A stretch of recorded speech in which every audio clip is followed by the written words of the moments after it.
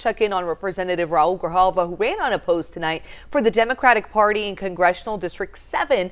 Luis Pozzolo is leading for the GOP. Yeah, 9 on your side's Tina Giuliano spoke with the GOP frontrunner today about the campaign and his hopes for the future. She joins us now live. Tina.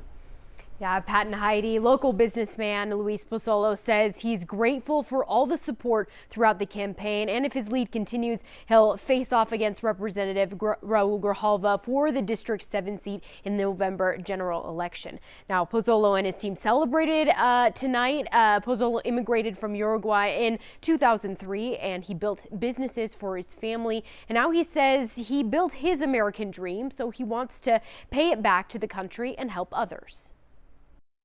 We're going to fight fentanyl. We want to secure the border, bring jobs to people. We're working with everybody. We want to bring solution for the whole district. It doesn't matter what color you are. It doesn't matter what gender you are. It doesn't matter how old are you. We want to bring solution for the people, work for the people.